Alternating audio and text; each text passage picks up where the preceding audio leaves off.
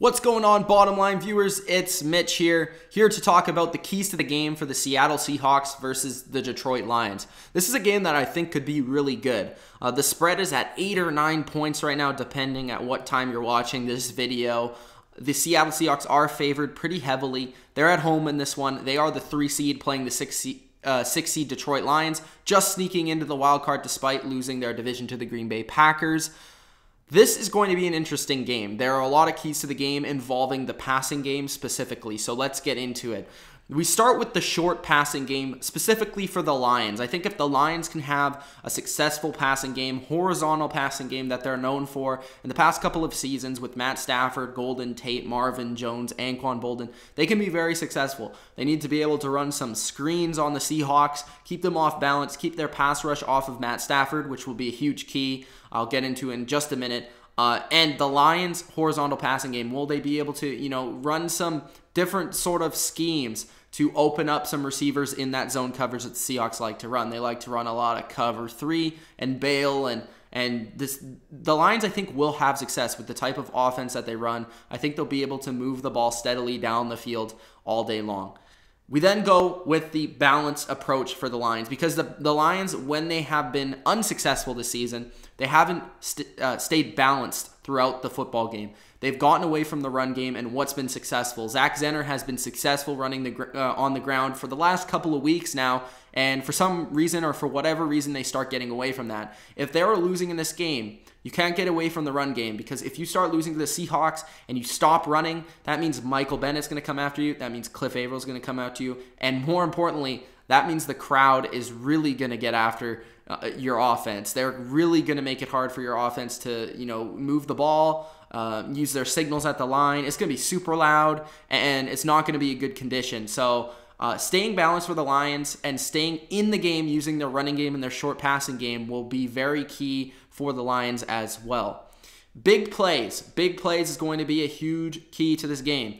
And what do I mean by big plays? Obviously, big plays are important, right, Mitch? Well, I mean like plays down the field, big chunk plays. In a game like this, I think Russell Wilson and Matt Stafford, who's going to be the guy to make the big chunk plays down the field? Is Marvin Jones going to get the chunk play? Is Baldwin, Golden Tate going to get a chunk play? In this game, especially for the Seahawks, if they're going to be successful offensively, they need those chunk plays down the field. They need Russell Wilson getting out of the pocket, escaping, and hitting a guy down the field. They need big runs. They need different read options and stuff like that. They need big breaking, game-breaking, back-breaking type of plays that the Seahawks run on offense. And that is how the Seahawks will be most successful in this game. And that's really how you'll see if the Seahawks can be successful into the playoffs, not just in this game. So big plays down the field, specifically for the Seahawks. We then move on to line play. Now, line play I kind of brought up earlier, but pass rush versus protection. I think the protection is going to be key for both teams, which team can protect better and which team can rush the passer better.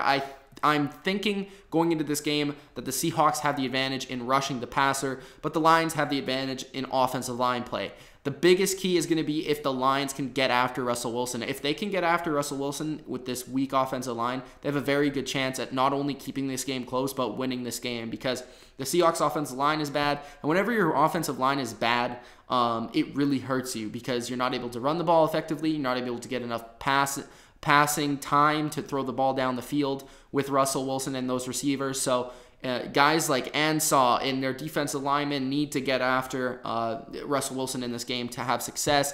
And then the last thing, the conditions and the home field. Seahawks have a great home field advantage, probably the best in the league, and it's also supposed to be snowing.